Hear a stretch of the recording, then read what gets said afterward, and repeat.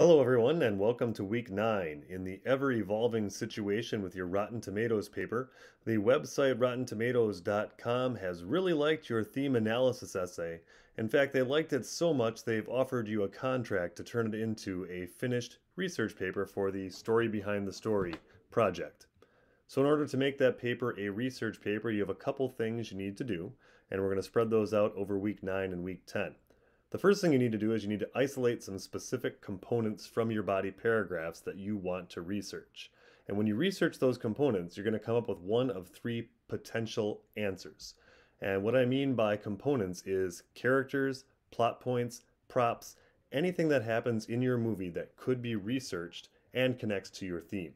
So when you research the particular moment or character or plot point or prop, you're going to find out that it's either number one, consistent between the movie and in real life.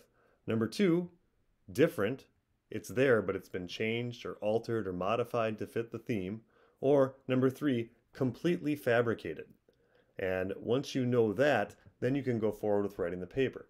So this week we are going to focus on researching those components. You are going to be asked to find 4 credible sources and write an annotated bibliography, which means that you will list the source out, write a 2-sentence summary of it, and then 2 different paragraphs, one talking about the source itself and why it has that information up there, and one talking about how that information is going to help you in writing your paper.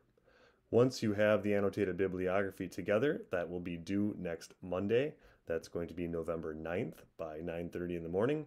Then we're going to put it together into a research paper. And so you will adjust your theme paper to make it fit with those pieces of research. So the idea is that it's an online article that someone might read about a movie based on actual events where the writer, that's you, has gone through and talked about why the director either kept things the same, modified particular things, or completely fabricated something to make it fit their main theme or the main direction of the movie.